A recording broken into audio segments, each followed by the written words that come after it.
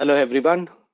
Very good morning, good afternoon, good evening, whichever is according to your time zone.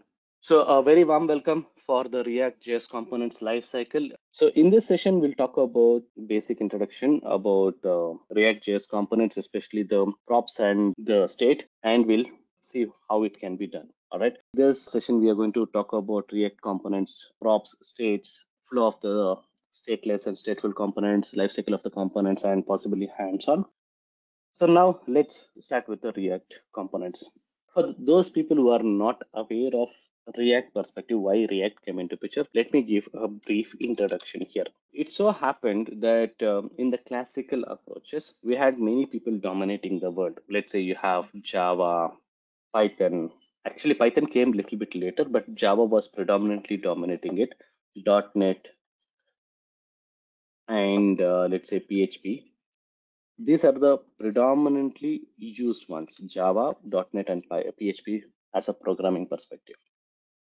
Till HTML4, say before 2011, it was a normal classical things, wherein you had this web application developed in a simple manner, made in three-tier application where the client was talking to the application server and the database server directly. So maximum what you had in terms of the client validation is you had something like say Ajax implemented where the client can talk to the database and get the responses.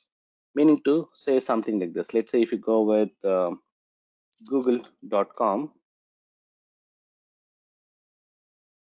in here you tried something, let's say you go with React.js, whatever you see as an output here in this kind of output, this is based upon the Ajax implementation, which is developed using JavaScript. This was the maximum thing which was there. But there was a problem in here. The problem is, let's say if you talk about the web application development, let's say if you have one page that needs to be loaded, and this page is going to consist of somewhere around, let's say 250 MB, presume. I'm just giving a hypothetical number here. If this page is 250 MB, each time you refresh a page, the 250 MB is going to be coming into picture. So two times you do, it becomes 500 MB.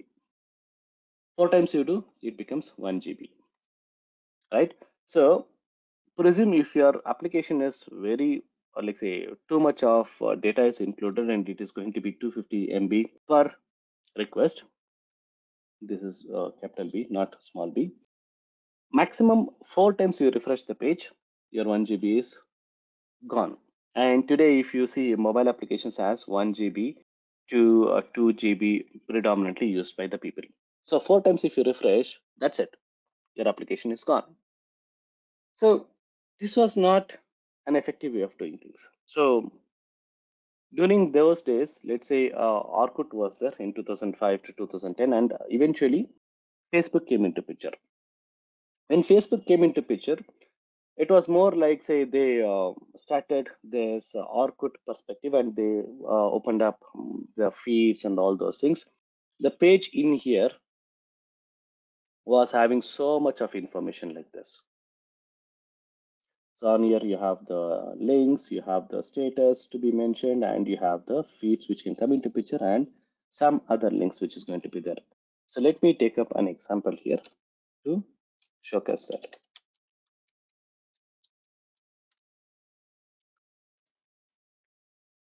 Something like this, wherein you have lot many things which is going to be there. You have some information here which is going to be the links. If you click on that, the relevant page gets loaded up here, and in here you have a lot of feeds. The more you scroll down, the more feeds get loaded up, and so on. If you see here, if I have some data which is going to be loaded up, let's say I have around 100 let's say items to get displayed, all the 100 items will get loaded up in one shot, and your total internet data is gone. Why will somebody use this kind of things, right? Now, Imagine if we gave something like, say, a dynamic perspective, meaning to say, you scroll, I'll load the information. And how much you scroll, so much of data will be there. And in here, I'll only load this information. I'll not load this or load this or load this or even this. Whatever you scroll, the information will get loaded up here. Only specific region will get loaded up, and rest of the places, nothing is going to be getting loaded up unless you're going to use it. So if the page is going to be having 250 MB and this particular component is going to have only 10 MB, every time 10 MB gets loaded up, meaning to say the next component 10 MB, in the next component 10 MB. So in here 10 pieces, in here 10 pieces, and in here 10 pieces, or 10 links. For 10 links, 10 MB. Effectively, to reach this 250 MB, you need to scroll at least 25 times. Only then 250 will come into picture. So effective utilization is going to come into picture, right? So to have this kind of implementation, Facebook is actually developed with PHP, to be very honest. They integrated the implementation in such a way that they can come into, acquire this. So they introduced a new technology when HTML5 came into picture with CSS and JavaScript. So till then, JavaScript was very minimalistic used. And those days, the browsers were IE, Internet Explorer browser, which was having a lot of issues. But after the introduction of this Chrome and Firefox, things evolved very quickly to accommodate whatever is the latest technology stack, and JavaScript actually played a major role. In here, the birth of ReactJS came into picture. And this ReactJS, if you see here, it is a JavaScript oriented approach. HTML, CSS is anyways there. On top of it, we define the JavaScript. So HTML and CSS, if you talk about HTML is used for the structure, CSS is used for the styling, and the JavaScript majorly is used for the behavior. So you can control your application completely from the JavaScript perspective, and you can manage the show. And this is what ReactJS offers you, which can help you to structure any web application in such a way that you can effectively make use of the JavaScript, and which can help out in a very good user interaction and data saving also. And you can keep people engaging with the technology stack. And this has opened up a very big section. So when we talk about this kind of web page here, if you see, you have different layers here, or what we call it as different components. You can have all these components separately designed. So that is what the React.js components, which we are going to look forward. The React.js components on a browser might be different, meaning to say each of them, whatever you see here, right? This section or this section or this one or this one or this one, or maybe the top layer. All these things are actually different components. Something like this: component 1, component 2, component 3, component 4, component 5. All of them are kept on this page individually, as though resembling that they are part of the same page. In reality, they are different. Though it is coming as one page view, it is not actually one page view. It is a integration of multiple section. So in the complex terms, if I have to talk about, or in the geekish terms, if I have to talk about, these components are embedded and integrated as one application. Majorly, like say, you can talk about in today's world, like say, single page application perspective, SPA. Okay, put all your components in one page, update the rendering part on each of this page based upon what the user is performing as an action. If the user says I'm going to click on it, or if the user does some scrolling, keyboard and mouse activity, capture that and do the job for your coding perspective. Update only this area without updating any of the rest of the components here. That becomes much more easy to work and evaluate.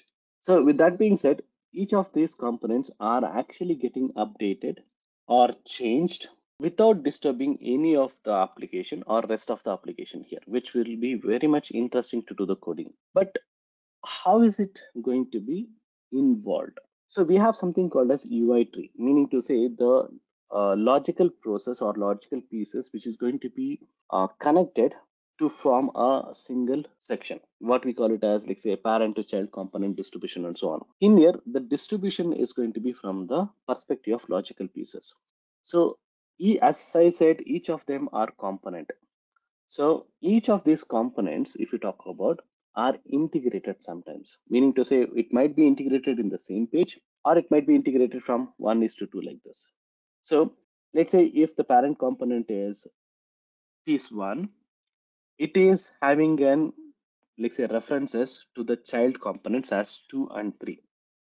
It's an integration, not a, let's say, clubbing part. It's more of an integration. 1 is integrated to 2 and 3, and 2 is integrated to 4 and 5.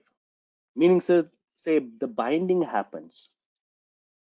So any changes, sometimes you might look around, like say, if you want to add up something, some data here, and you want to pull in here, you can pull in here and you can work on with it. So let's say if you see here, 1 is directly connected to 4 and 5, but it is not directly connected, it is indirectly connected from 2. It connects to 2, from 2 it has a child component. And these are individual components. So why we have this kind of an approach is because of the behavior. You take up a behavior, based upon that you change it. Let's say I want to go out only with feeds as a Facebook feeds. Now, individual first page, the component, you click on that. Let's say if you click on the feed section or the basic links which is available in the Facebook, the first link which is there, you click on it, you get the page loaded here. When this is more of, like say, you have this iframe kind of a concept. So iframe is going to load this second component. Now second component has multiple things. The more you scroll, the more data will get loaded up. It might be, let's say, your friends data which is going to be coming up into picture here. So this one, page 2, is going to be giving you the list. So your friends and family members, whatever, whoever is going to share some data, that is also going to be listed here. And on this section, the interest, let's say you have an interest which is going to be, like say, programming, or maybe like say dog trainings or food or something, those videos are subscribed pages or something will get loaded from this particular section. So both of them will get loaded up one after the other, but it is not going to load as though, well, let's say it is going to load as though it is the same page, but in reality combination of these two will get loaded up here. And the page here is, you have this link, which is the first link. You click on that, the data gets coming into picture, and in this data, 4 and 5 data will get loaded up. So this is component 2, this is component 1. So integration wise, it can happen anyway. The way you design it, it's up to you. The rest of the components and batches are, though it is integrated, it gets triggered only when you call it, or else it will not get triggered. And the changes will happen only if you do some change, like say some actions on that. The rendering part happens, something like that. So let's take a simple example here. Let's say in here we are going to take up a component 1 class, and which let's say everything is done from the React component. You're going to extend the React component, and there is a method called as render. Render method is going to render you the information on the page. Whatever you want to give it as HTML and CSS perspective is going to be rendered from the rendering perspective. Dynamic loading happens. So this is used for dynamic loading. Meaning to say, you don't have to refresh the page. The moment you scroll down, the pages will get loaded up. I'll give you an example here. Let's say I cannot show you the Facebook part. Let me take up something like this. Let's say we go with youtube.com. Okay, so please have a look at it. What is going to be here? In here, let's say we have this, let's say the scroll bar this big, and you have some videos here. All right. So the more you scroll it up, the data gets loaded up here. You can see that it's getting loaded up, right? So once you are loaded up with this data, you can see the scroll size is no longer the same size. It is small now. Why? the DOM is getting loaded up with the data. I did not press the refresh button here. However, the more I scroll, the more data gets loaded up, and the more data gets loaded up, the scroll size will get shortened going forward. Check this out. Like this. Previously it was big, now it is small because the DOM is now loaded up with a lot of data. So this being said, how you're going to achieve out of it? The rendering part. So the more you scroll, the more you get loaded up, and that rendering is dynamic rendering. And in here, you're going to use the code. So usually we take up the return statement, which is like say method here, and you are going to return the statement. So this is a method, and you are going to give the return statement. So there are four kinds of methods. One method, the methods are like say with arguments and with return type, without arguments, with return type, with arguments, without return type, and with arguments with return type. So in here, we are going to take up the without arguments and return type here. So this is the method which we are going to take it up in this kind of programming, and we are going to return the HTML code. In this HTML code, we are going to use the major sections, like say something like you might be using the division tag, span tags, and so on, so that the differentiation can be coming into picture very easily. Let me show an example which can be much easier for you to understand. Let me take up the direct example, which is like say facebook.com, which can help you to understand this. So if you see this page, you have a lot of components loaded up here, but if you go ahead and inspect it, you can see a lot of things. Most of your components are only div based, division based here, because they're trying to, let's say, divide things. If I keep my mouse over here and take a screenshot,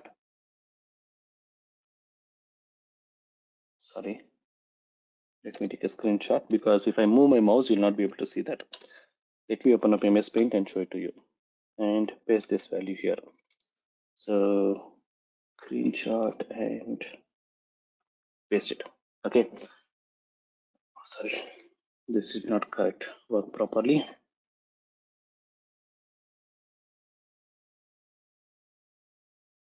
Observe very carefully.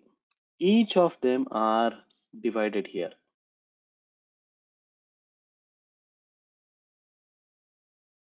Specifically, the page is divided in such a way that this is one area, this is second area, this is third area, this is fourth area, this is fifth area. These kind of divisions can be really achieved with respect to this div components. Majorly used in most of the ReactJS based web application. You can see everything coming into picture. In here, two different tags. Whatever you see inside this,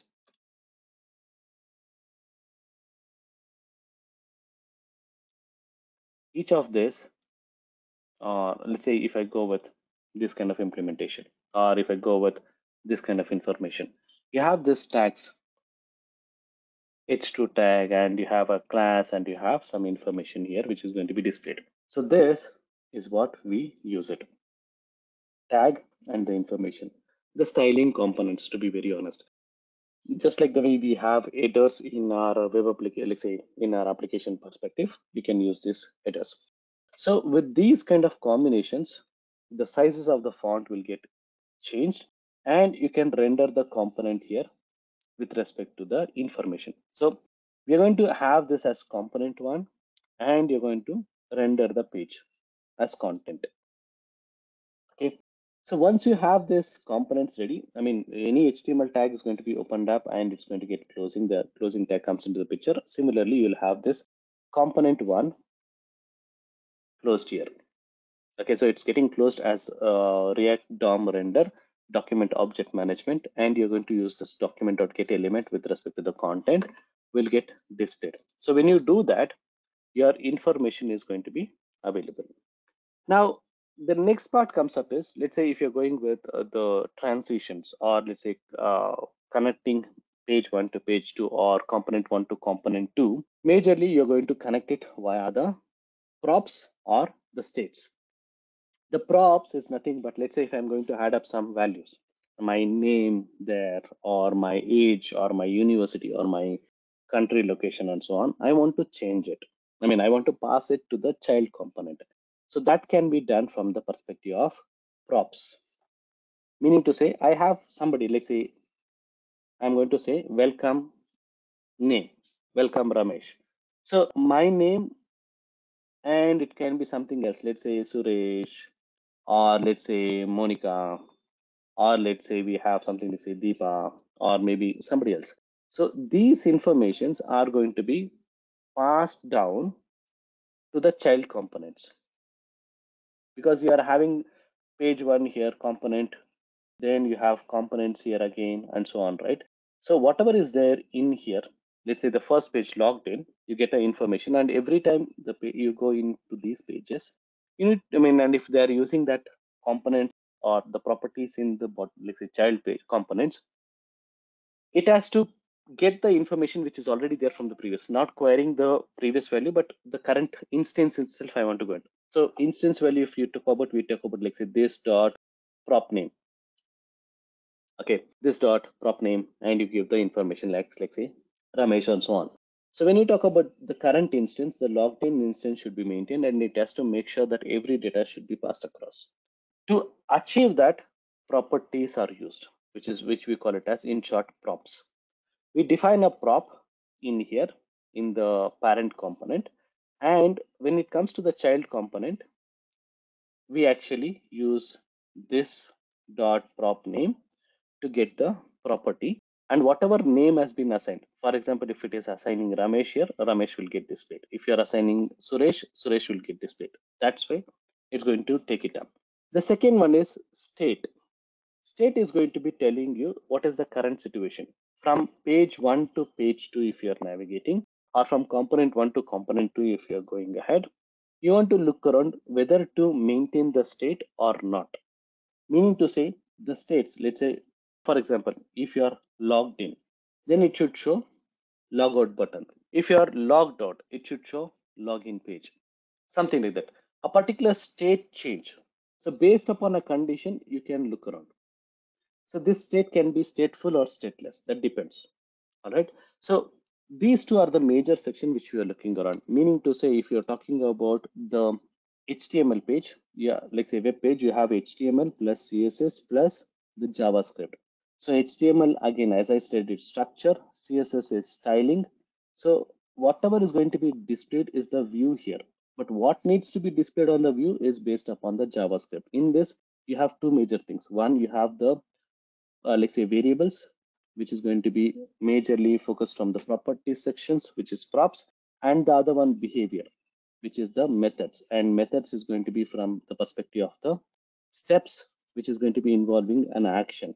All these things can be controlled by the state, which is state or stateful or statelessness.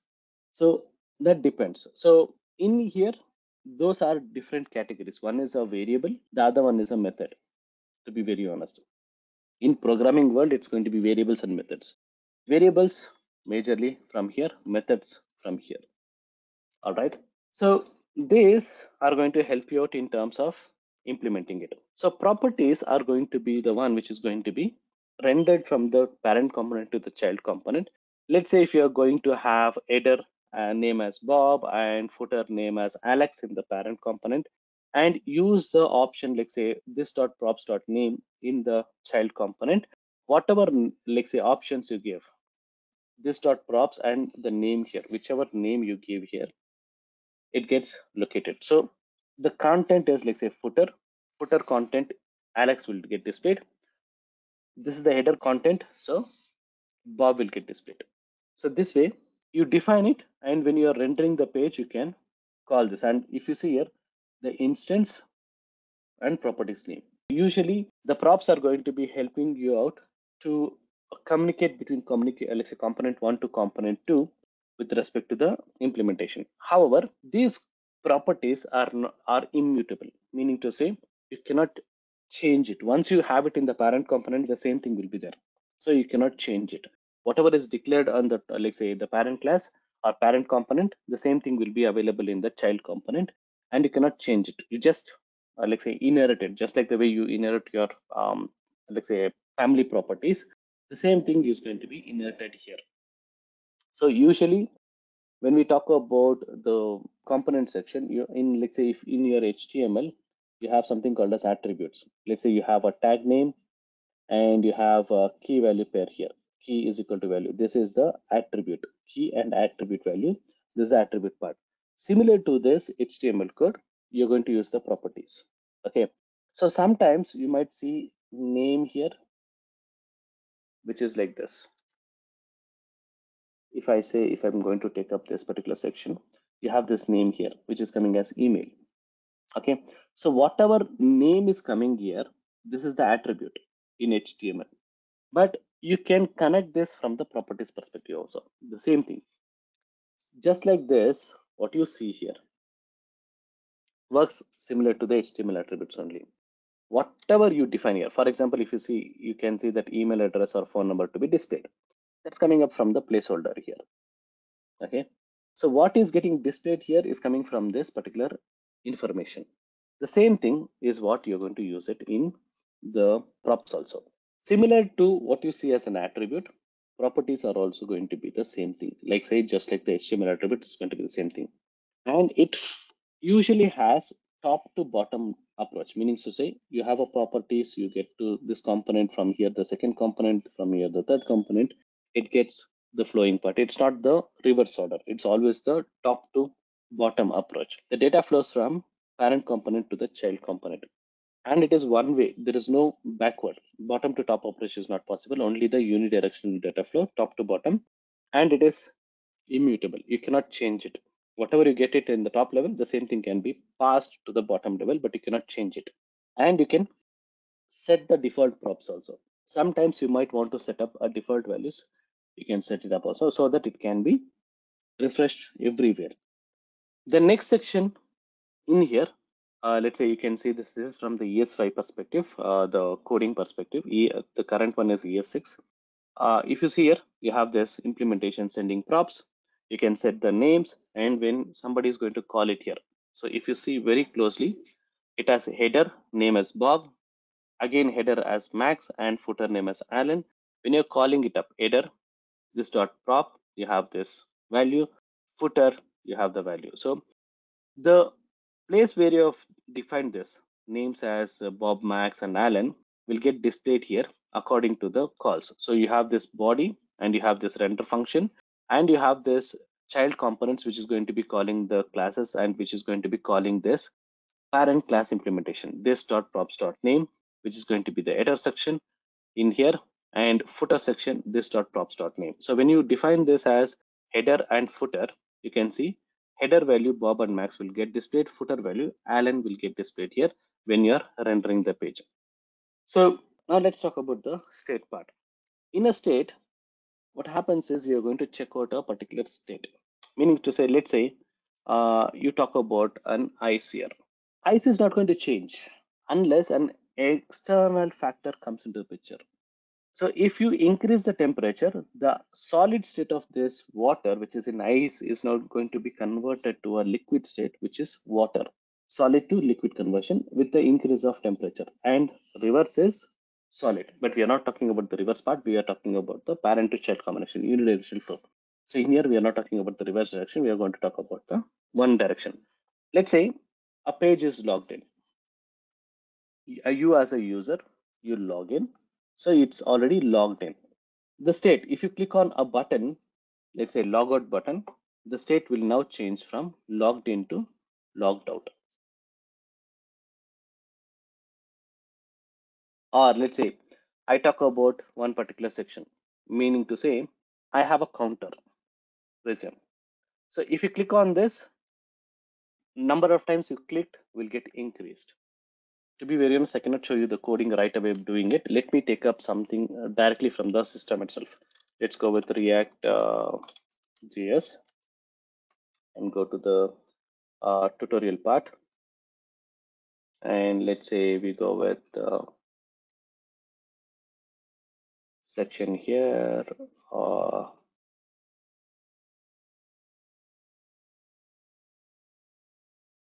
So presume like this. The moment you click on it, the value comes up.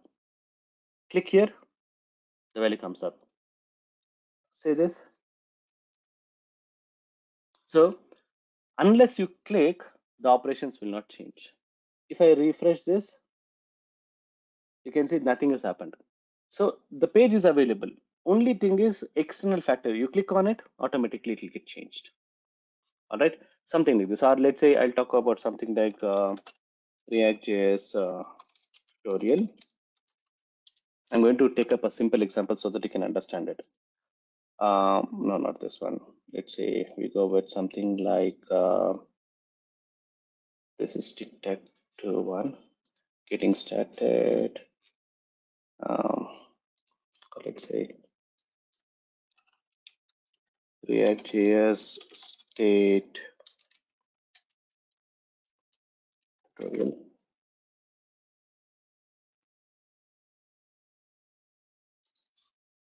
Start coming up here.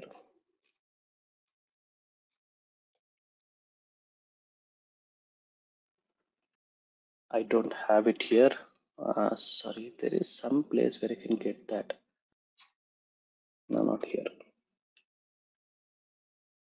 Okay, let's not talk about too much. Let's say in here only I have showed you. The moment you click on it, you can see an option coming up, right? So unless you click on it, it will not change. So in here, states are going to be using this kind of implementation. Now, in this code, if you see, there are a lot of things which is coming up. Okay, you have a square, which is going to have the, let's say, on click operation. On properties click, you're going to get this. And each of this, let's say this dot properties dot squares, you have the square and I here. On click, I here. And on the return perspective, you have this rendered information. Okay, so render this information, and when you are doing the click operation, you're going to perform some operations. One by one, you're going to get this, and you're going to maintain the history also. Okay, stateful implementation. So what was happened previously, you're going to do it. So this way, the code is written in such a way that it can do the changes. Okay, so what happens is, unlike properties, it is not, let's say, immutable, it is mutable, meaning to say it's going to have some information. Okay, so what was the parent section? When you are having some operations done, click or type, you're going to get the operations updated. The values previously, let's say if Ramesh is the name which was given, the same thing is retained. It is immutable. In here, it is mutable, meaning to say, if you see here, it is getting muted. The moment you click on it, it gets muted up. The initial section is nothing.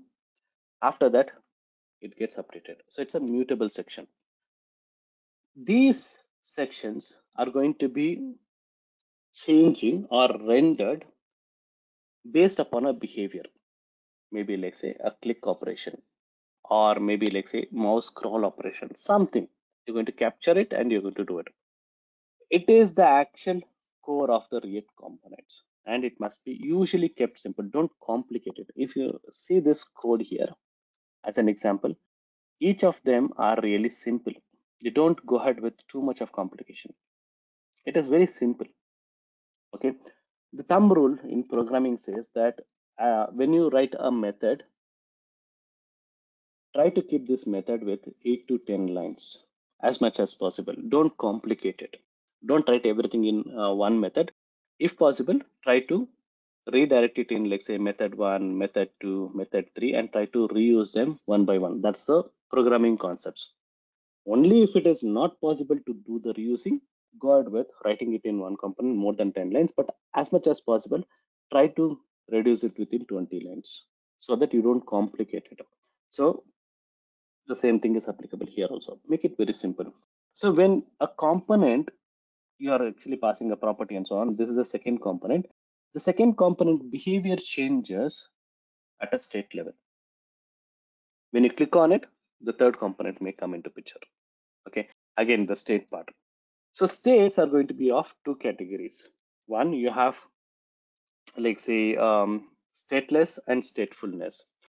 Let's say if you talk about stateful, whatever happened in the first request, it is maintained. So this is going to be loaded in the RAM or the memory, and it's going to be retained. So when the second request comes up, the previous data also is loaded and you're going to check it out. For example, as a user, I log in. So the status is logged in. It is available, logged in status. The second components, whatever is going to be displayed right here, is based upon the login section only. Okay. So something like this. You go to YouTube page. The moment you are logged in, let's say this is sign in, you are logged in, you click on any of this link. For example, I'm going to choose this songs. Okay. In this, whatever you see here, if you see the previous page and the current page, the same state is maintained. History is maintained. It's not going to log off unless there is a state change. So statefulness will actually keep up the previous values. Whereas statelessness, the request when it comes up and you send the response back, it is done. The second page is not going to have the previous records, and it is clean slate, meaning to say every time it's going to be a fresh call. You don't maintain a previous record, meaning to say you're logged in, you're logged out, doesn't matter. Whatever you send across, the same thing will come into picture here. So previous state of operations are not recorded, and that's why usually speaking, statefulness are called as the smart components and the statelessness are called as the dumb components. But on the other hand, please understand when you're going with statefulness, you're actually increasing the memory. So the performance also comes into the picture here. So you should be always looking around how much data needs to be stored and how much should not. Majorly, the cookies and all those things will be stored. And from that cookies perspective, you can take a call on what was the previous session. Okay. So the cookies part, when I'm talking about what we do is, let's say, when we are talking about the banking transactions, okay, in the banking transactions, let's say I'm going to use this, let's say one of the laptop, and I'm going to use one of the browser, let's say Chrome browser, and I make a request. So when it goes to the bank, it actually sees that it has a request has come up afresh. You're going to come back here and you're going to store some data information as cookies. So the next time when you're doing the call, you can take up the check whether this cookies is coming into picture or not. If the cookies is not there, I'm not going to install the cookies again. I'm going to reuse the same cookies. If it is not there, it's going to be there. I mean, let's say I'm going to install it. So this kind of information, I can make it from the statefulness. Okay, so one is this. The second one is you have the cookies and you have the session IDs. So session IDs are going to be majorly for statefulness, logged in, logged out, and so on. You have a session ID, from that you can make sure that the previous history is still retained. So if I'm making any search in the history in the browsers, and let's say I'm going to search for ReactJS tutorials, or maybe let's say how to cook, how to train my dog, or how to learn, let's say driving the bike, how to, I mean, safety precautions taking while going for a long ride and so on. All this history is going to be maintained in the statefulness, and I can use it for the futuristic aspect. So when some information is going to be displayed on my screen, it's going to be based upon the previous history such as which I've done. But on the statelessness, this is not going to happen. Okay, so it comes with a little bit responsibility where you have the memory also coming into picture. So usually statelessness calculates the state of in the state of the component and contains no past information or current or future possible informations. However, statefulness will actually have the past information, current information, and futuristic information which can come into picture. So this is the structure of stateful state section. And when you talk about the state perspective, you can have stateful and child component as stateless. You can maintain the history here and you can ignore the history. The other way around is not possible. You cannot have statelessness, under that you cannot have stateful. That's not possible at all. Okay, stateful, and under that you can have a stateful or stateless session. That depends. But the other way around is not possible. Stateless to stateful is not possible. So this is about the states part. And the flow of the components are going to be like this. Let's say, as I said, right, initial setup, I'm not logged in, I'll set it as false. When I come to the child section, as I said, initially in this section, when I was in this page, it was not logged in. When I come to the next page, it's still going to be showing us not logged in because the state is not changed. The moment I click on this, let's say I'm going to click on sign in page, receive the kick, and you're going to, let's say, set the properties as logged in. From now on, when this operation has been completed in here, it's going to be carry forward with that only. So the next components, the next pages, let's say if I'm going to click on any other links here, presume I'm going to take up this. So in here, after click, let's say logging in this particular section, I'll have the retain of the session, which will be logged in only. Unless and until I click on log out, it's not going to work. So in here you have these things. Let's say I have some information as multiple data here. I'm a stateful and all those things. And if you click on this button, you'll be logged in. If you're clicking on again, it will be logged out or something. As a demo part, I'm going to show you here. So this is the pages perspective. So in here, not logged in, and click here to log in. The moment you click on this, it says click out to logged in. Log out, and it will say you're logged out. Sorry, you're logged in. So the state changed from here to the state change here. Okay, so these components get loaded up dynamically, but this data is not. Meaning to say, only the changes which happened on this page is section 1, section 2. Rest of these sections are not even changed. This is about how it's going to be rendered and implemented.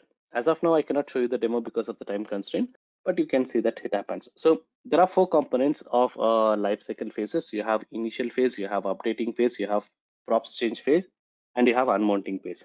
Initial phase is the place where you're going to load the data to the DOM. So you have different options, like say get default props, whatever is being default there. Initial state of the props, like say whether you're logged in or logged off. Initially we set it to logged out, and component will mount, meaning to say sometimes you might look around whether the component needs to be loaded or not loaded. In here, the initial phase will always go ahead with component will be mounted here. And the next one is going to be rendering phase, which is going to be the data which is going to be rendered as a view perspective. And post that, checking out whether the component has been mounted or not. This is the initial phase of a ReactJS lifecycle page. The second one is updating phase. Now you have the page, you are going to do some operations, scrolling up or clicking on that. So you have different options. The method is, should the component update? There are chances. Sometimes you might want to update, sometimes you don't want to update. So in here, if you want to go ahead with that for a particular section, you can go ahead with, should the component with update? Based upon yes or no, you can update it. The second one, compulsorily you are going to update. Component will update. You do any changes, it gets updated. Then rendering part, and after that having update whether the component did update or not. The third one is prop change, meaning to say from one place to another place you're going to do the changes. So in here, similar to updating phase, you have all those things. Should component update, the component will update, render, and component did update. Only external one is from parent component to the child component, you're going to pass the properties. So components will receive the properties. Changing perspective. Logging in, logged in, the value, like say the name of the user is Ramesh. The property is now name is Ramesh. That Ramesh is going to be coming into picture here. Okay, so that is component receiving phase or component changing phase. Okay, the last one is unmounting phase. After you have done some operation, you want to remove it off or trash it off. Presume, let's say there are some information which is going to be removed off after you log off. Let's say in your banking application, when you log off, your session ID should be removed off.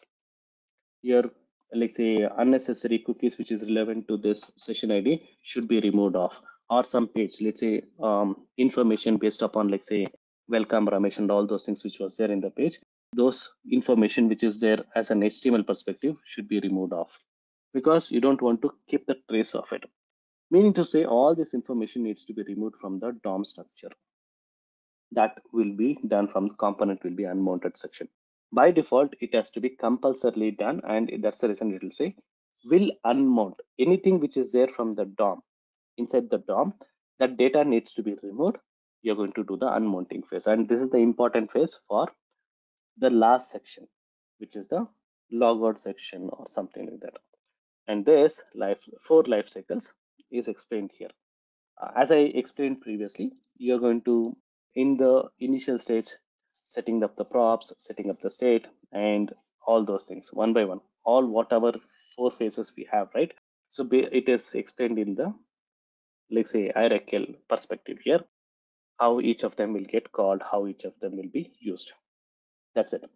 We'll see you on the other side, guys. Thank you so much, everyone. Have a great day.